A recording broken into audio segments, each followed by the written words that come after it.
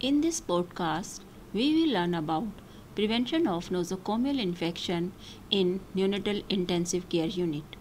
Sepsis is the most important cause of neonatal death in hospital.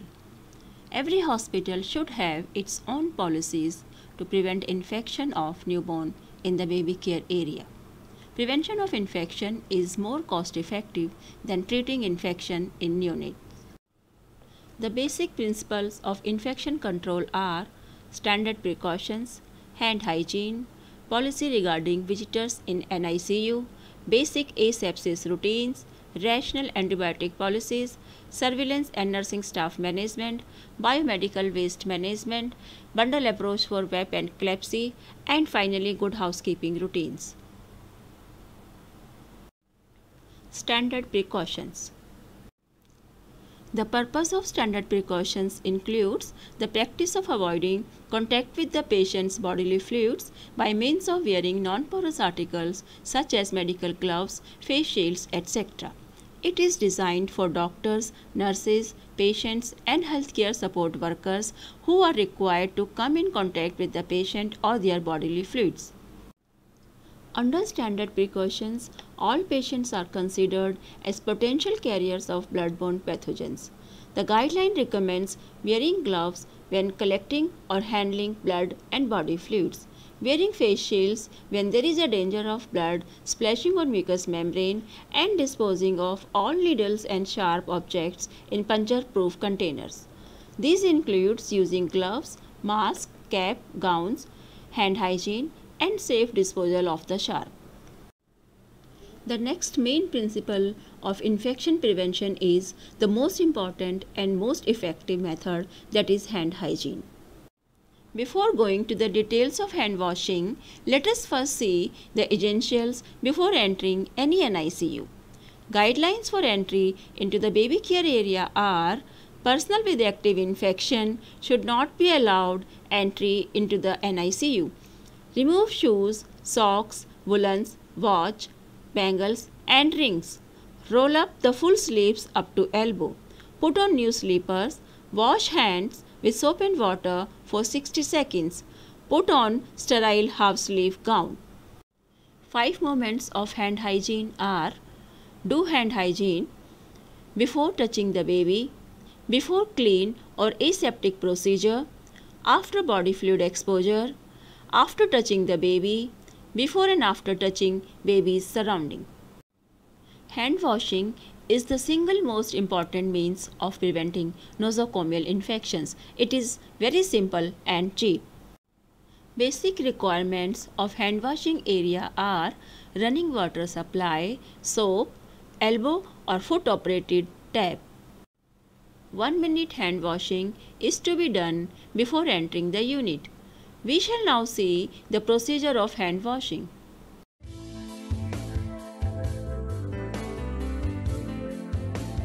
In this video, we shall learn about hand washing.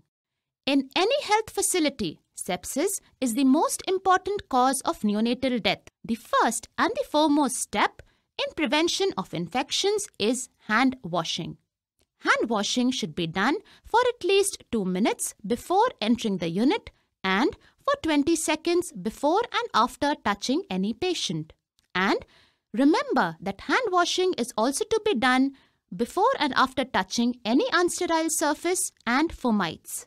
According to the WHO recommendation, hand hygiene with soap and water should be done for 40 to 60 seconds and hand hygiene with alcohol-based formulation should be done for 20 to 30 seconds.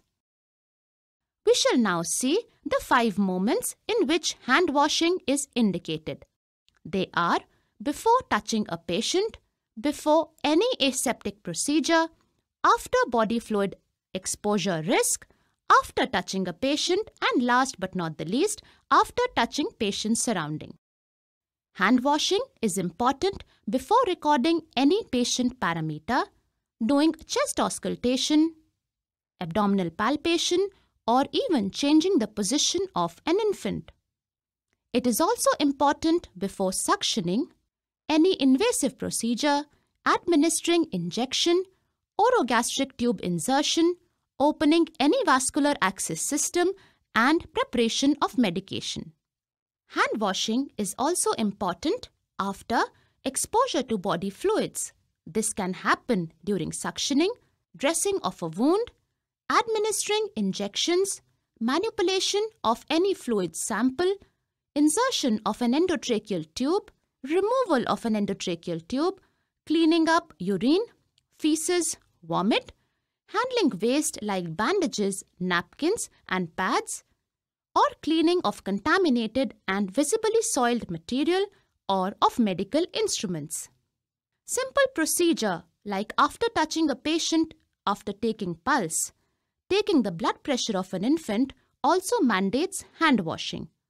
After touching any bed linen or monitoring, that is, anything in the patient's surrounding, hand washing also becomes important. Handling the baby's incubator, handling the warmer, handling the devices attached to the baby, handling the baby's probe, the blood pressure cuff, the IV tubings, the syringes, and the orogastric tube also requires hand washing by the healthcare provider. Each unit should have adequate facilities for hand washing. They include a continuous running water supply and an elbow-operated tap with a soap. Remember, we should use elbow-operated taps for hand washing. This is not ideal for hand washing because there is no elbow-operated tap. Also, the sink is not deep to allow enough space for proper hand washing. Before hand washing, remove the wristwatch, remove the bangles and the rings. Now, roll the sleeves above the elbow. First and foremost, wet your hands with water. Apply enough soap to cover all the hand surfaces until the elbow. Now, close the tap with the elbow and start washing your hands in the following sequence. Rub your hands palm to palm. Then, right palm over the left dorsum with interlaced fingers and vice versa. Then, palm to palm with fingers interlaced, followed by the back of the finger to the opposing palms with the fingers interlocked. Rotational rubbing of left thumb clasped in the right palm has to be done and vice versa to be repeated. Rotational rubbing backwards and forwards with clasped fingers of the right hand in the left palm and vice versa. Then wrist and the forearm up to the level of the elbow. After washing your hands, always keep them at a higher level than the elbow. Now, close the tap using the elbow. Dry your hands by keeping them vertical by air or using a single-use sterile napkin or a paper. Remember, wet hands transfer pathogens much more readily than dry hands. Never use a common towel for drying the hands. Discard the napkin in the bin kept next to the patient for the respective purpose.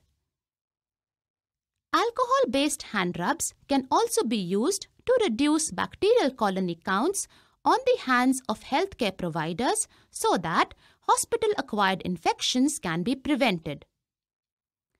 Alcohol-based hand rubs can be used after drying the hands following hand washing and before and after every routine patient contact.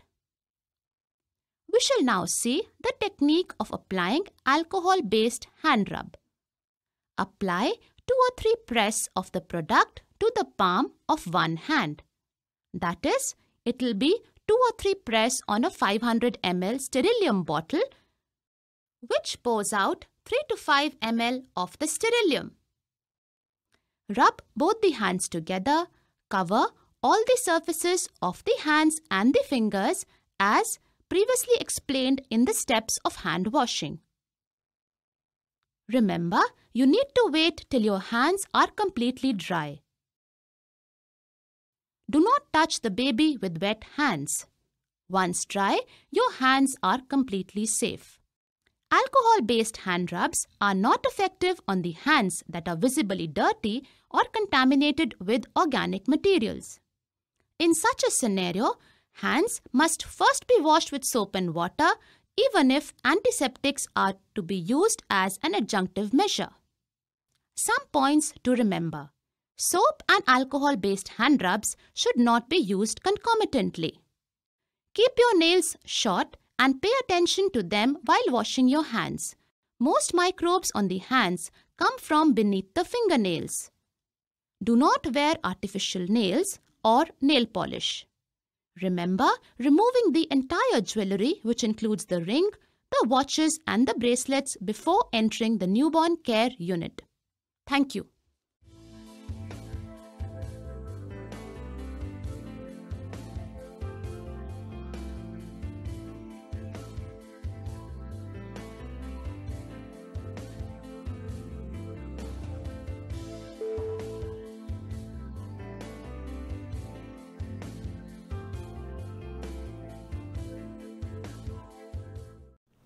Wash hands when visibly soiled, otherwise use hand rub. Do 20 to 30 seconds hand hygiene with alcohol-based hand rub in between babies. Techniques of applying alcohol-based hand rub. Apply product to palm of one hand. 2 press on 500 ml sterlium bottle, pours 3 ml of sterlium and rubs hand together, covering all surfaces of hands and fingers as in steps of hand washing. Wait until hands are dry. Do not touch the baby with wet hands. After using this method 5 to 10 times, you will need to remove the build-up moisturizer from your skin. Wash this off with soap and water. Policy regarding visitors in NICU. Only parents of the baby should be allowed entry into the nursery. Mothers are welcomed at any time. Father should be allowed at the time of admission to the nursery and whenever he wants to do KMC. Parents should be guided and supervised about proper hand washing techniques. Person with active infection should not be allowed entry into the baby care area. Basic asepsis routines. Use of gloves. Always use sterile gloves for invasive procedures like sampling, starting intravenous lines, endotracheal intubation, giving intravenous injections, etc. Throw used gloves in blue bag. Adequate number of sterile and clean pair of gloves should be available in the unit. Use full sleeves gown and mask for all invasive procedure, that is lumbar puncture, blood transfusion, etc.